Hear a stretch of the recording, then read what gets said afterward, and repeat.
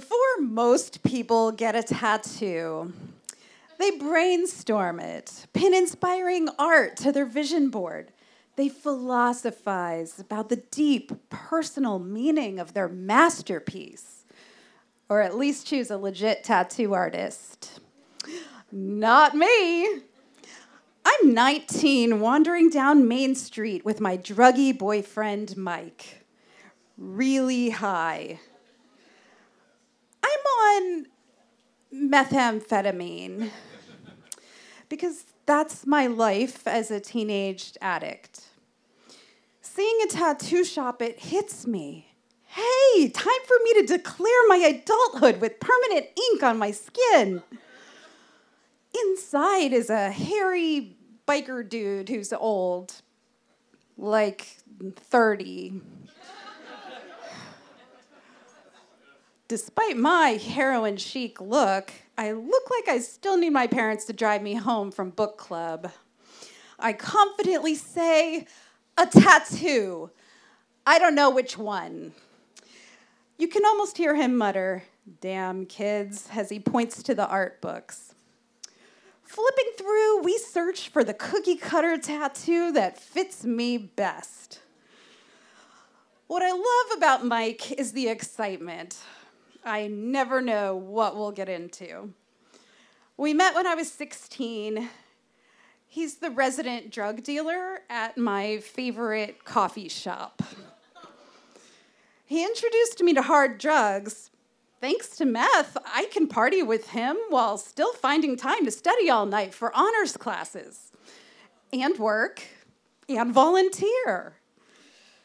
Looking at the cheesy designs, I grow impatient and point at number 88. It made me slightly giggle, and therefore belongs on my body forever. Mike agrees. It's cute.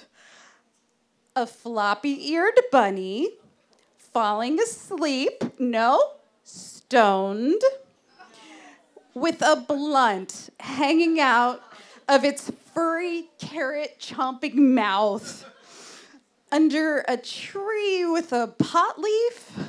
It's a pot tree?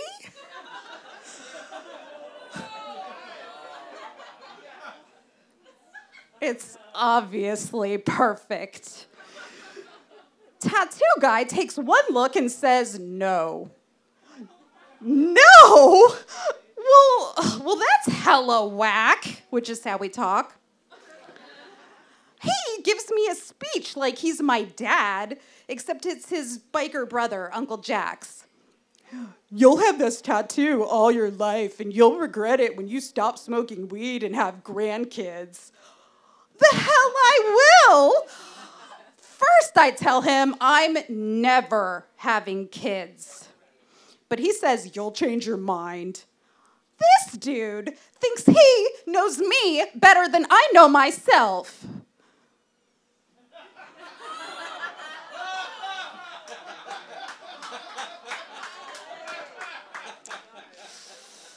And second, I insist, I'm a pothead for life, yo.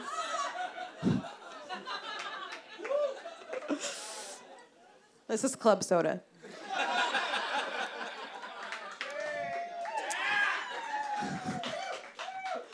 I argue, but he is totally bugging. Fine. I spend 60 seconds looking. Might as well have closed my eyes and pointed. Yep, number 94. I ask, is this one acceptable to you, sir? Rolling his eyes, he asks, where do I want it? Nowhere visible. It's an out-of-the-way spot that, unfortunately, would soon give rise to a derogatory nickname. But is it really a tramp stamp if it's right justified, not centered?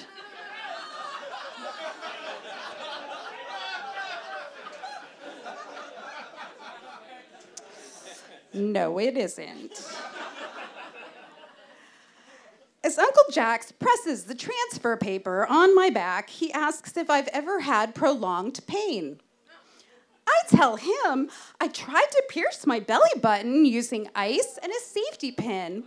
at a sleepover when I was 15. But I only got halfway, which my best friend never let me live down. Oh, I see, I have overshared once again. And that story does not earn me street cred. Okay, some things never change. I sit on the table sideways in my Daisy Dukes with combat boots to show how tough I am. When Uncle Jack starts, it feels stabby. But I'm okay. Partway through the outline, he disinfects my back and restarts needling. Suddenly, searing pain. I look back, expecting to see him holding a lighter to me. I'm hit with a wall of dark energy. Like when you accidentally take too many drugs because you're sure they're bunk and you're about to demand your money back, but then out of nowhere, a rubber hose turns into a king snake and you befriend a frowny-faced talking apple in its belly and start to hyperventilate because now it's too much. The world goes black. When I open my eyes, Mike and Uncle Jax are lifting me onto the table. In mid-sentence, I had passed out, fallen backward, and would have cracked my skull on the concrete if Mike hadn't caught me. When they sit me up, I realize I have to throw up, and I stumble to the bathroom. As I drop to my bare knees on the unspeakably dirty floor of the Main Street tattoo shop, I can't help but wonder, why am I doing this? In hindsight, I always had something to prove. I was a too skinny, depressed teenager who felt I had to perform and be perfect, even if it means following through with this drug-fueled decision, no matter how dumb it sounds. It's about refusing to admit defeat. So I get back on that table. To distract me, Mike talks nonstop, as tweakers do. Uncle Jax pauses, and my back burns. I pass out again. And throw up again. Now I've attracted negative attention, my nightmare, from the tattoo artists, the front desk girl, and their clients, who all agree it's my pain tolerance. I don't think it hurts that much, but apparently my body can't handle it, so I'm passing out. And my body can't handle that, so I'm vomiting. Behind my back, they're laughing at me. Or am I paranoid? No, they are. They're laughing.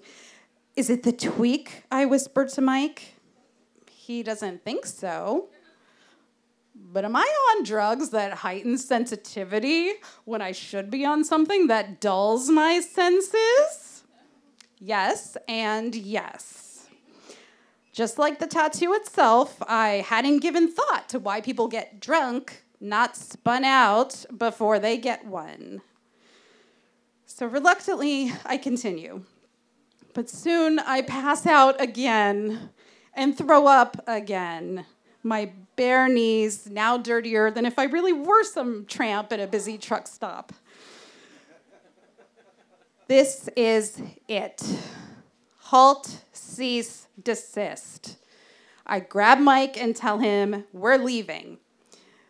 That's when he checks out my back and says, "You only have half of the outline." I don't care. I'm Audi 5000. For the first and possibly only time in my life, Mike gives me sage advice. It's just a weird line you'll have forever. Even if you don't color it in, you have to finish the outline. Mike, like a lot of addicts, is very convincing. He once convinced me to go into the lion's den, the police station, while high, as he turned in a stolen stick of dynamite, which I know nothing about. Dynamite that was sweating in the heat. This was after I convinced him he could no longer store it under his bed. without air conditioning, in the desert. So it works both ways. I say, I'll return later for the outline because I, like a lot of addicts, am a liar who will say anything to get out of this. Mike is on to me. He says, "Suck it up, Buttercup," which is how he talks when he's high. And just like that, they pull me back in. The three of us agree we'll power through without stopping. And without further incident, the outline is done. They assure me the color will be easier, so I keep going. I've conquered this. Finally, the tattoo is finished.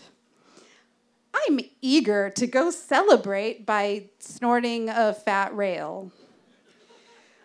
Uncle Jack slathers on one last coat of an antiseptic called green soap. And for the fourth time, I pass out again and throw up again. That was how I found out it wasn't the pain. It was the soap. Turns out I have severe skin allergies to everything. Ever since I started doing meth, I'd get rashes and sometimes pass out.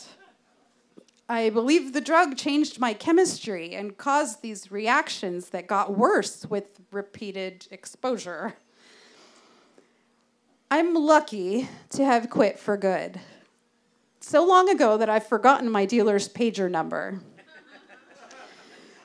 But the allergies still plague me to this day, as does the tattoo.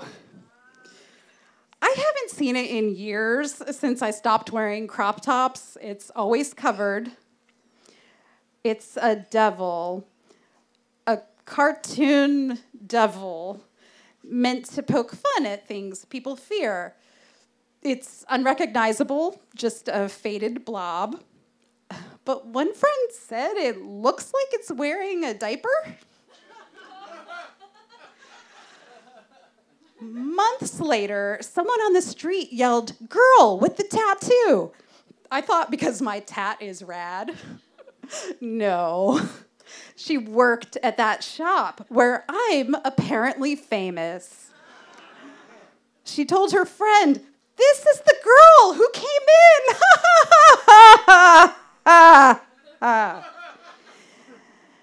Anytime I'm near a tattoo shop, I get dizzy and nauseous, which means I can never edit my tattoo or turn it into something else.